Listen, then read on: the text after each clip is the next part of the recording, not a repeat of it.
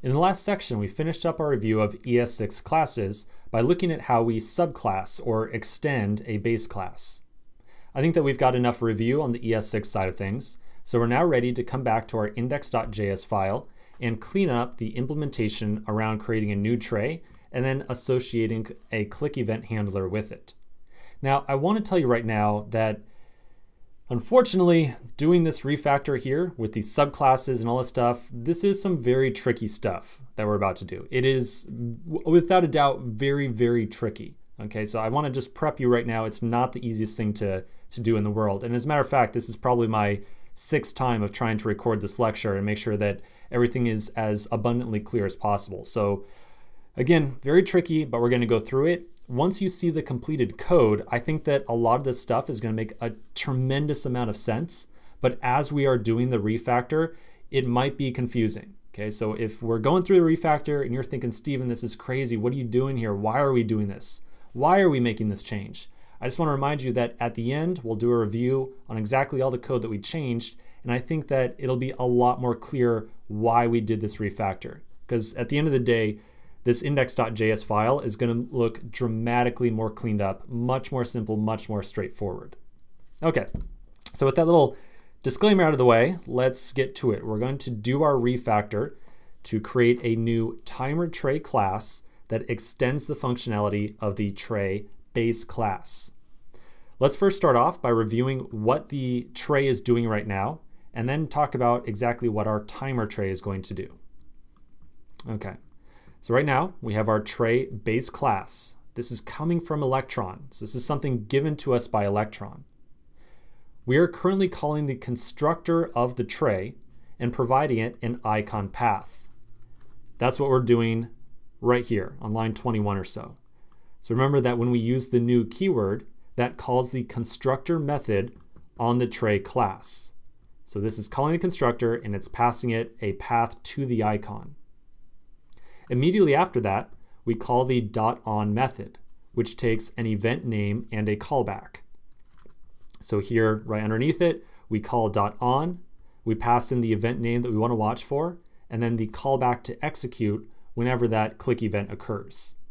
So the entire idea behind the refactor is that I want to get this click event handler into a timer tray class. So I don't want to see this click event handler set up inside of the index.js file. I want to set up this click event handler in some other location inside of my code base where it makes a lot more sense and it's a lot more predictable where this code is going to sit. So we're going to make the timer tray. We're still going to define the constructor on it. Remember that the timer tray extends the tray base class. And clearly, the tray base class has some amount of initial configuration or initial setup inside of it. We know that for sure because we have to pass it the icon path. So when we create this timer tray, we want to make sure that the base class's constructor still gets called. So that's why we're going to use that super keyword that we spoke about in the last section previously.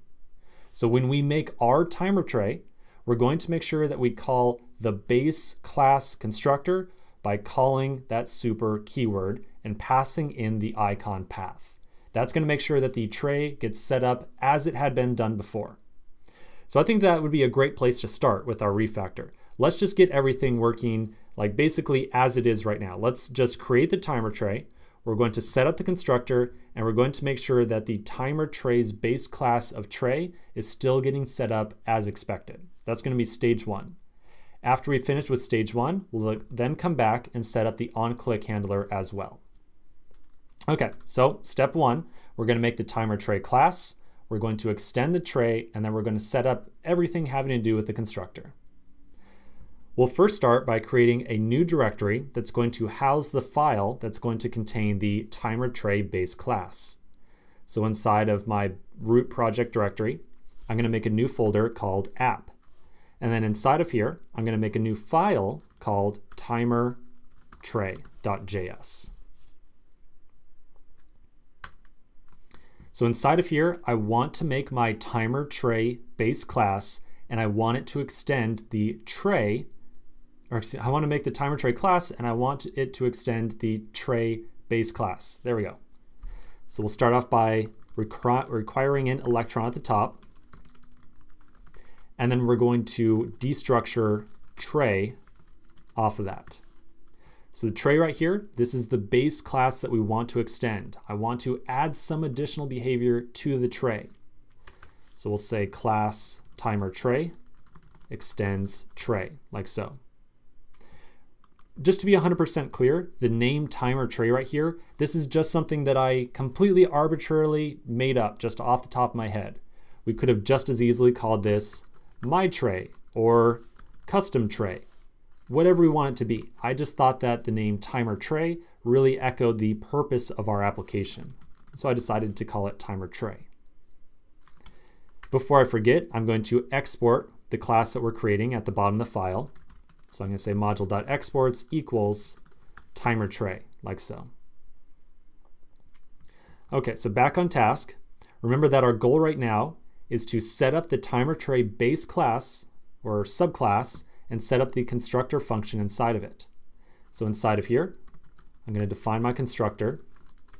Do triple check your spelling here. Make sure you have constructor spelled correctly. Now I want to, inside of my timer tray, inside of the timer tray's constructor, I want to make sure that the parent constructor gets called with the icon path. So inside of timer tray's constructor, I'll call super, and I need to pass in an icon path. So presumably, I'm going to assume that whenever I create an instance of timer tray, I'm going to pass in the icon path to the constructor.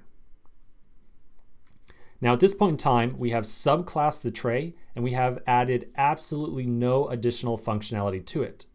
So if I go back over to the index.js file and create an instance of timer tray instead of tray, I would still expect the entire application to work as the way it was working before with absolutely no changes whatsoever, because we have done no further configuration of the timer tray.